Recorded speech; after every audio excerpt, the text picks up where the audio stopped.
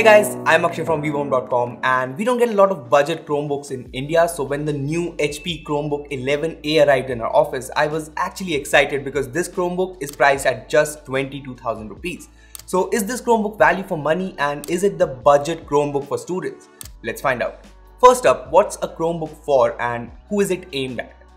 Well, Chromebooks aren't meant for heavy workloads and are mostly for students, for online classes, coursework and note taking. Plus obviously you can use it for watching TV shows and movies, etc. So in this video, I will be considering three important aspects of this Chromebook: the multitasking performance, the battery life, and what Chrome OS is basically.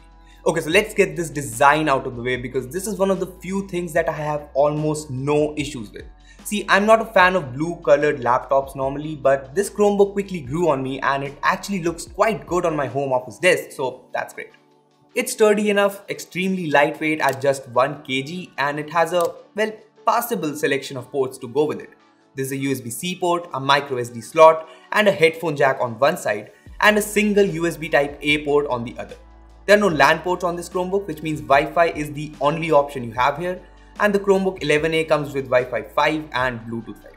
Then there's the display. Now this is an affordable little Chromebook and it comes with an 11-inch screen with a resolution of 1366 by 768 and really thick bezels. Still, this screen isn't bad really. In fact, even with that low resolution, it's still a decent display for normal use cases. I mean, the colors are okay and the viewing angles are just about fine. Nothing special. It's a touchscreen, which is definitely a plus. The touch response is decent, but I'm not entirely sold on it. I would have liked it more if it was a convertible Chromebook. I mean, the touchscreen would have made more sense that way. Honestly, I was just using the trackpad to get around the UI most of the time. Now look, I told you I've been using this Chromebook as my daily driver, and that's where most of my thoughts come from. For one thing, this is running Chrome, so it's definitely powerful, right? Jokes apart, the laptop comes with a MediaTek MT8183 processor that's paired with 4 gigs of LPDDR4X RAM and 64 gigs of flash storage. Now do note that this here is an eMMC storage and not an SSD, so yeah, it's not the fastest storage you can find. Also yeah, there's only 64 gigs of storage, but the micro SD card slot can expand that with an additional 256 GB storage if you need that. Just something to remember. Even though the specs don't sound like anything special, in real world performance for the things you'd mostly do on a Chromebook, this is actually fairly decent. I mean, I've been using this a lot for browsing the internet, working on Google Docs, and even taking meetings, and it works perfectly for all these use cases without really lagging at all. In fact, let's put it to the test right now. So let's open Chrome here. Now let's create a meeting in Google Meet. Things look fine so far. Let me just open up Spotify here as well. And yeah, as you can see, the laptop is not lagging at all. Let's push it even further. I'm going to open a YouTube tab and play a video here. And let's also launch the Netflix app.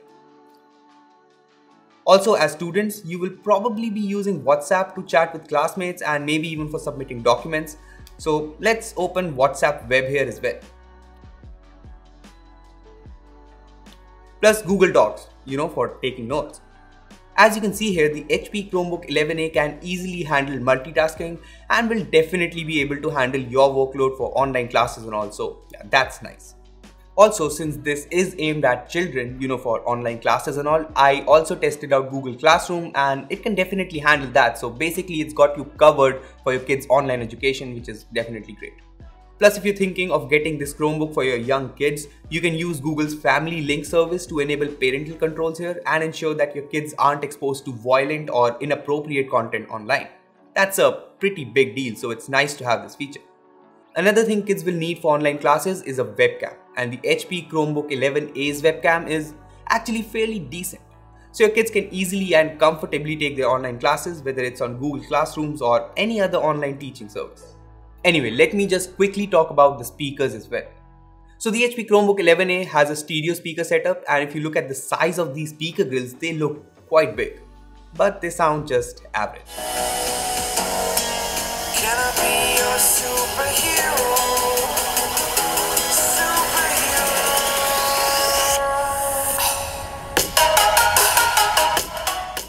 I mean, you can hear it here I guess, but on a bed with the fan on, forget about it. Sure, if you live the expensive life and only use your really silent AC, maybe it'll work, but not really. So as the name suggests, this laptop is running Chrome OS, and if you're thinking of buying this laptop, you probably know what Chrome OS is all about. It's basically Chrome running your entire machine, and you can install web apps as well like Spotify. Plus there's a Play Store, so you get the wide selection of Android apps here as well, which is all well and good. So you can install Netflix here, or something like Instagram, or even Facebook if you want. And yeah, there's Google Assistant for good measure.